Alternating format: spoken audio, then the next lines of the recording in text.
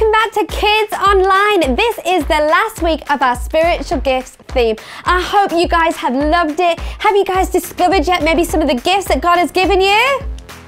Amazing. Well, we're going to get stuck in today. I hope you guys have had a great week. We're going to dig into more of what God says about me and you and everything about his spiritual giftings for our lives. So before we get into that, let's head into worship together. So why don't you jump up on your feet, do a little warm up, whoa, and let's go.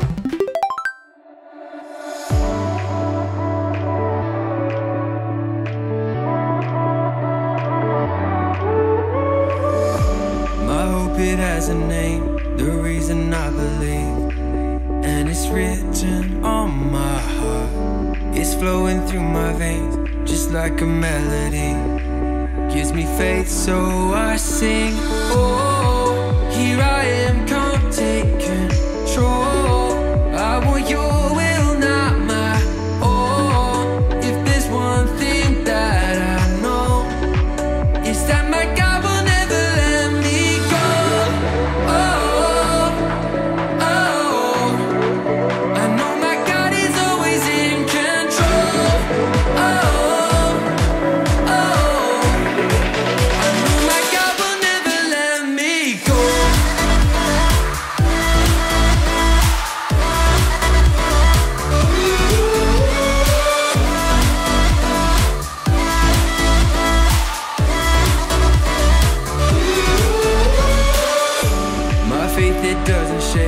Just like you never change, I'm in love with who you are. So in the less of me, be my identity, as I lift you up now. Oh, here I am, come take control. I want your will, not my own. If there's one thing that I know, it's that my God will never let me go. Oh,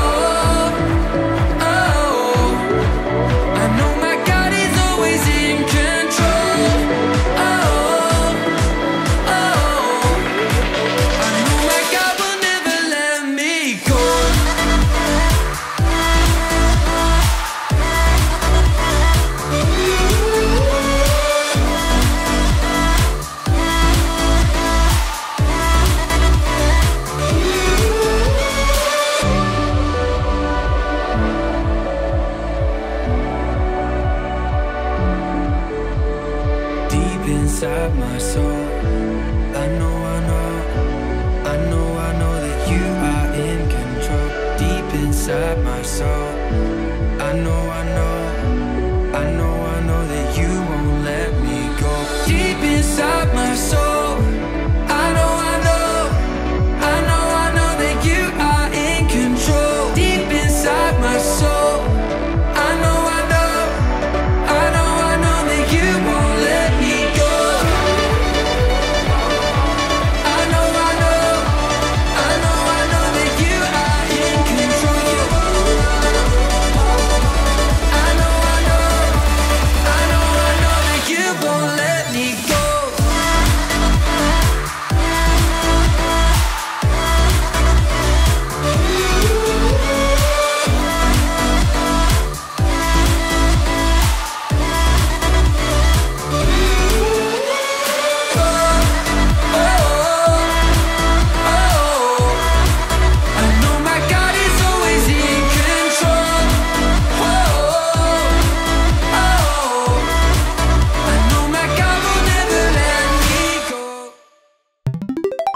Okay guys, I'm so excited to round up our series all about the special gifts that the Holy Spirit gives to me and to you.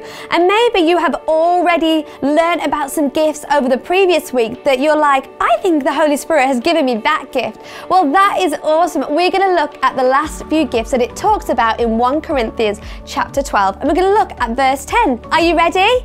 You may want to grab your Bibles. You may want to sit down and get ready because this is going to be awesome. Okay, It says this in verse 10. It says, the Holy Spirit gives to another person the power to do miracles, to another the ability to prophesy, and he gives to another the ability to know the difference between good and evil spirits. It says the Spirit gives one person the ability to speak in different kinds of languages and the ability to interpret those languages. And that's verse 11.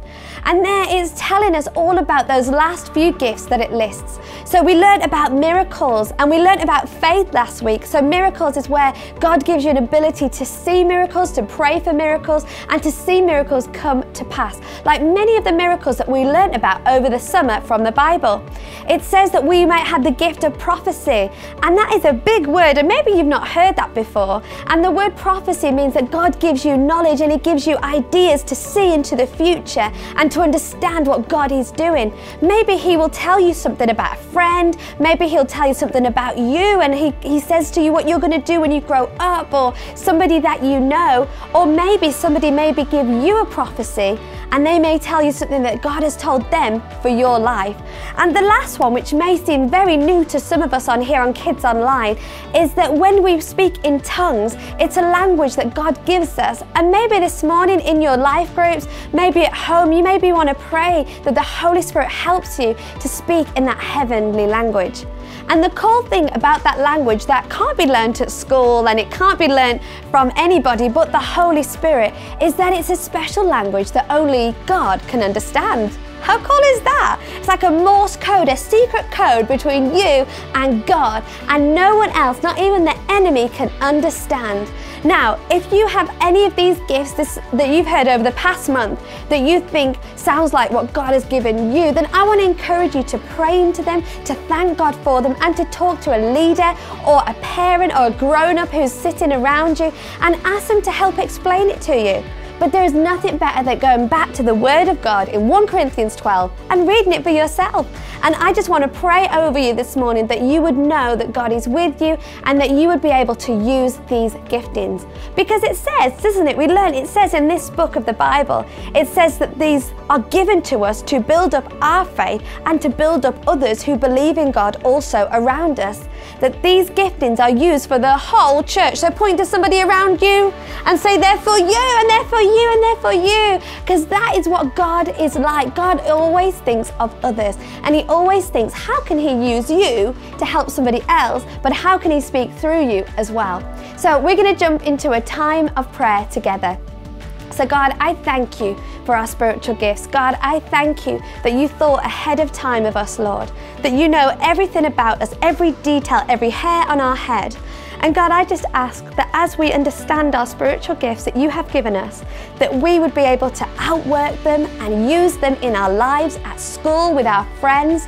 God, I pray that as we go into life groups, as we chat with our adults or grown-ups today, Lord, that you would help us to work in those giftings. In Jesus' name, and everyone said, amen. Good job, guys.